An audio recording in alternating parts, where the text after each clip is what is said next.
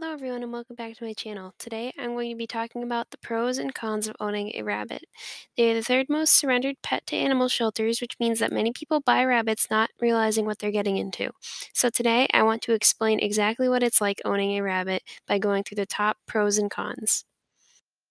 Another thing I want to bring up really quick before we start the video is that I discuss many elements of rabbit care in the video, but this is not a care guide and you should do a lot more research before deciding to bring a rabbit home. Let's hop right into the cons. If there is a scale of destructiveness for pets, I would have to say that dogs, horses, and maybe birds are at the top, and I don't know, maybe fish and shrimp are all the way at the bottom. I would say that rabbits are akin to cats in the facts that they will destroy things if they're left out, but it also depends on the cat and rabbit. Each one is different. Bunnies chew on things such as bars of their enclosure or baseboards if they are free roamed. And this is just because their teeth never stop growing throughout their lives, and it's a natural instinct for them. They need chew toys and lots of hay for them to constantly grind down their teeth. In addition, if you have a rug in their enclosure, or if you hang out with them in a really nice outfit, it may have a few bite marks in it the next day, and it's just important that you understand that bunnies are able to make messes, even though they are rather clean animals. This next con is what I think is the biggest misconception or myth about rabbits and their care. It is controversial, but in my opinion, if you want your rabbit to really thrive, you cannot keep it in a small cage or hutch. I think firstly, I should explain why they can't be kept outside. Our domestic rabbits are not the same as their wild ancestors, and outside they are exposed to predators, drastic temperature changes, they will get fat and lose muscle if they cannot run around, and will suffer emotionally if they are kept by themselves. This is why, in my opinion, domestic rabbits cannot be kept in a small space.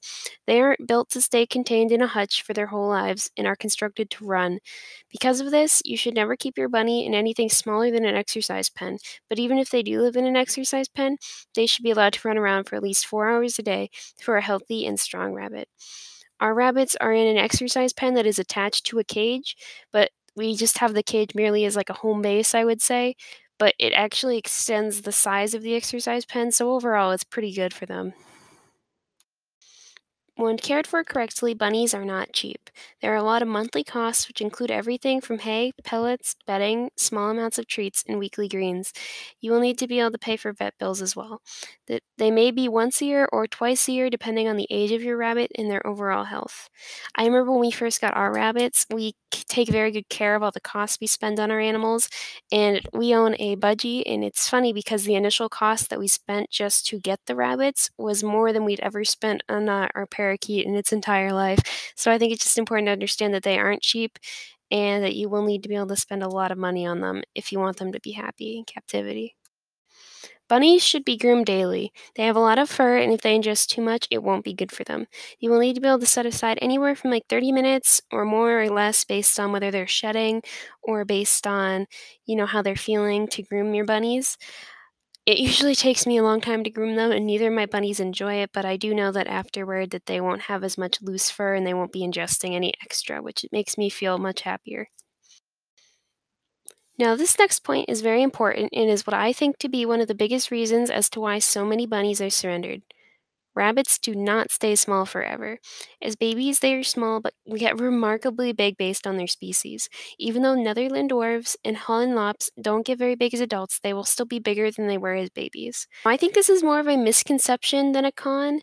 At least for me, I wasn't entirely aware of this when I got rabbits, but I don't mind. I think that some people would mind, but very few rabbits enjoy snuggling. I know that rabbits look so cute, and it just seems like those little balls of fluff demand the petting attention, but they really don't. In the wild, they are prey animals, and the moment they are picked off the ground, they may start to feel uncomfortable.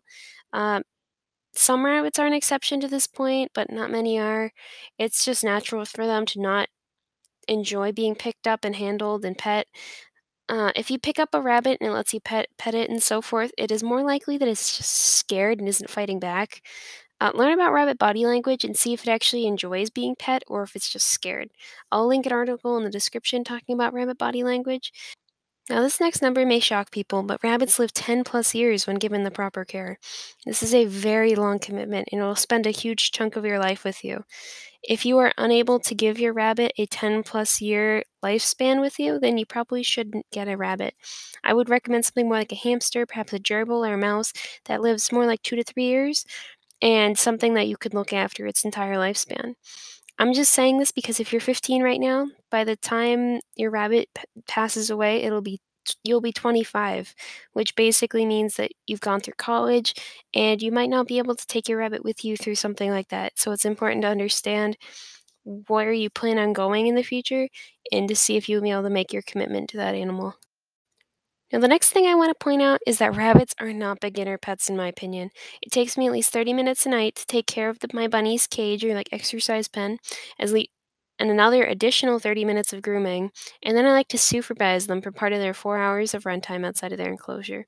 They take a lot of time out of my day and are complicated, emotional, and intelligent creatures. They are extremely smart and deserve a lot of your time and should never be shoved in a tiny cage or hutch and forgotten about.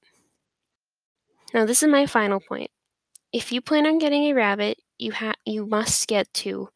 Now, there's always special cases, but rabbits are extremely social beings, and if you have a single bunny, it may go through emotional suffering as a result unless you're able to spend a lot of time with your animal. Unless you have a special situation, I think that two bunnies is always better. YouTubers such as Lennon the Bunny and Vinny the Bunny have single bunnies, and I believe that they do a fantastic job socializing their animals. But you can also see that their lives and just daily routines are built around their rabbits. I'll link their channels in the description down below. Do lots of research and make sure your bunny will actually benefit from being alone and make sure you have enough time to spend with it. Now, I know all these cons may sound rather harsh, but rabbits are the third most surrendered animals to animal shelters. This just goes to show that they are often bought through impulse and are a lot more work than people expect them to be. Rabbits don't often enjoy being picked up in the way a cat or a dog might, and the cost is a lot to take care of. If you want your rabbits to thrive, you cannot leave it outside or in a hutch with a bowl of pellets and water. I hope this highlights some of the hardest parts of owning a rabbit, but now I'm going to move right into the pros. I know there seems like a lot of negative things, but if the pros really outweigh the cons for you, then a rabbit might just be the right animal for you. Nextly, let's discuss the pros of owning rabbits. Rabbits are extremely intelligent. I love making my rabbits toys, and it's amazing to see them play with them. They can be taught tricks and even clicker trained. They are always curious about new things, and while they may be nervous at first, are always willing to investigate. Another thing is that I found that bunnies have big personalities. My bunny Rusty tends to be pretty timid, but he's very smart. But my brother's bunny Stormy is extremely spunky. He runs around like he's the king of the house, and it's amazing to see him pinky around the room. Now, this is one of the biggest pros, in my opinion. Rabbits keep themselves extremely clean, and they themselves don't have a smell. While their litter pan may smell, the rabbits themselves are completely odorless unless they are currently being given improper care or are sick. In addition to not having a smell, rabbits can be very easily trained to use their litter pan. It took me only like a week or two for my rabbits to start using their litter pan, and now they very rarely go to the bathroom anywhere else. Bunnies are extremely caring and sweet. My family's two bunnies just love each other to death. I walk into their room and see them just flopped out on the floor grooming each other. Once in a while, they even let me sneak in and groom them too.